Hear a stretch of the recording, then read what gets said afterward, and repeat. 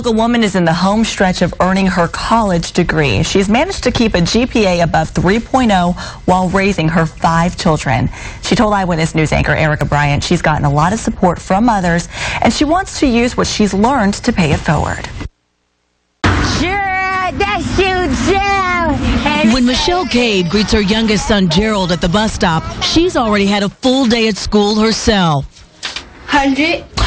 What? The single mother of 5 children ages 3 to 13 moved from Detroit to Charlotte with only $1,100. She was determined to graduate from Johnson C. Smith University. I was tired of struggling, and I just felt like if I was to get an education, that was the only way that I could be able to provide for my kids. Cade says she wanted to attend a historically black college, and at JCSU, she says professors take a personal interest in each student's success. She calls her children her biggest motivation.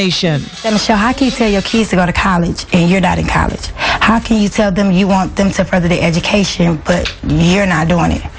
And at that moment right there, I know it's like, no, I got to change. Now a junior at JCSU, 31-year-old Cade is working with a student advisor to revive a single-parent support group on campus.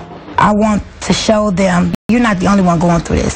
She envisions sharing resources and creating an extended family. Holidays come, we fellowship together.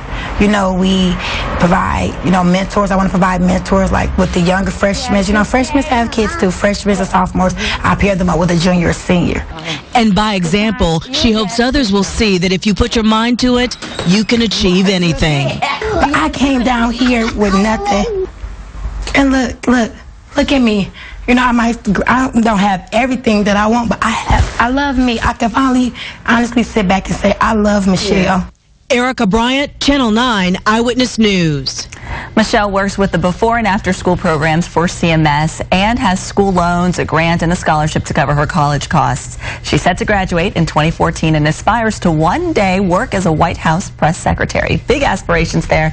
Good luck to her. An inspiration.